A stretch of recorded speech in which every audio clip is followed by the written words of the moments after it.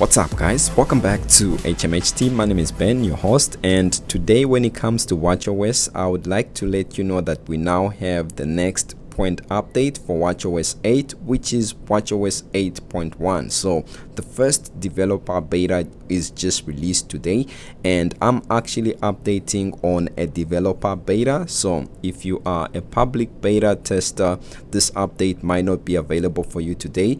Check your update page again tomorrow or the following day after, as it could be delayed for public beta testers. Now you can see for me on my Apple Watch Series 6 that I'm updating here that the update size came in at exactly 335 megabytes, and I was updating from watchOS 8, the official release. Obviously this is not all that Apple released today. This is my iPhone that you are seeing here, and these are just iPhone 13 wallpapers that you are seeing. So if you want them, I can always provide them to you in the comment section of this video. Do let me know. And I want to show you some other updates that Apple released today. If we go to the Apple developer page, so you can see that finally when it comes to operating system, macOS 12 beta 7 has been released today, and also SharePlay development profile was released today, as well as iOS 15.1 and iPadOS 15.1 beta 1, and also we got watchOS 8.1. of course, this is the video for this, and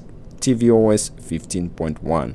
Most of these updates I'm going to be covering here on the channel, so if you haven't subscribed, a sub to the channel will keep you up to date with most of these updates. Now when it comes to my Apple Watch, I've already updated it, as you saw from the introduction of this video. And if we go into settings and go to general and go to the about, you will see a scary build number that we have, and you can see the new build number that it's 19R5541F. so we went from a final build to a build number that's that has an F at the end. And in terms of stability, it just goes to show you that this watchOS 8.1 beta 1 is highly unstable. In terms of the new features and new changes that came with watchOS 8.1, let me show you the first new change that I noticed here. So if you go to your watch selector here and create a new watch face, the first time you actually go to this page, you will notice a black screen where it says new watch faces, since technically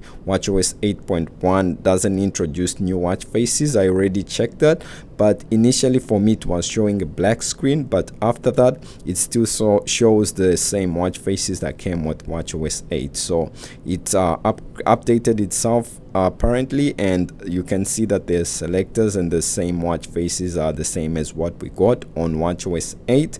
And then also I want to show you a screen that has been removed. So on my device here, if I go to YouTube and actually play a specific video, unlike before, so you can see this video that's playing, and you see here that the now playing screen has changed. Before you could scroll and see what's playing on the watch and which device, but that screen has been removed. We now have the same screen as it was before on watchOS 7, which is kind of unfortunate. Now also something else that I want to show you when it comes to watchOS 8.1 that has been updated, and this is going to depend on your region. If you go to the wallet app, very soon you have the ability to actually be able to add your immunization record, and that includes COVID-19 records, to your wallet app. So you'll be able to go into your health application on the iPhone and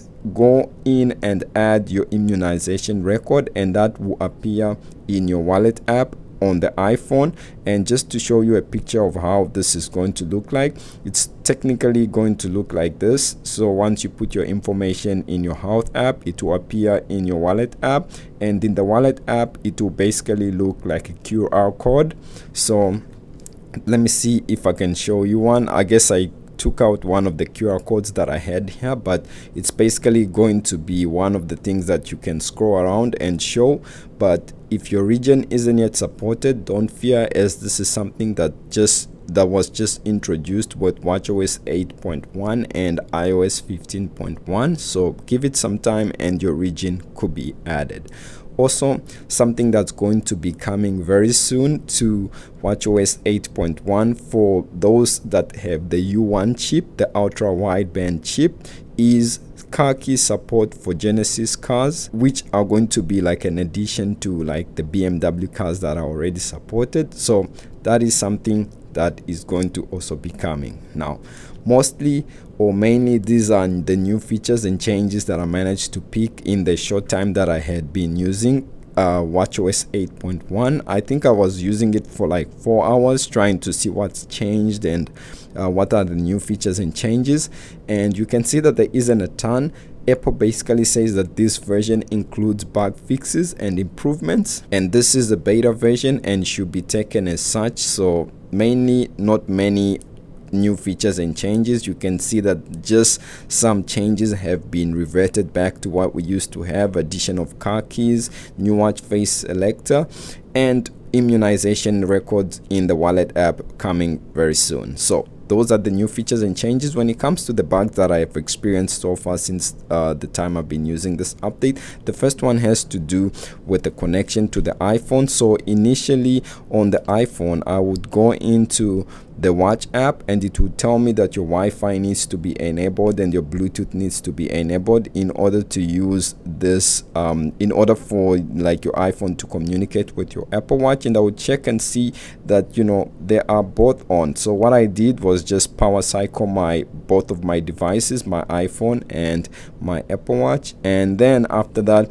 make sure you also connect your Wi-Fi and Bluetooth, and after that the notification went away. So that could be a bug that you might see after you update. Now, other than that, performance wise, it still feels the same as watchOS 8, although I notice when selecting sometimes different watch faces, it might be a little bit slow to load, but I had already gone through most of these watch faces, and that's why you see that they are so smooth and so fast. Now, that's how it is, and performance so far I haven't had any hiccup, but if I do, I might do a follow-up video or update you on my Twitter handles. Now, other than that, that's about it for me. If you like this video, please leave a like down below and stay safe, and I'll definitely see you in the next video. Peace.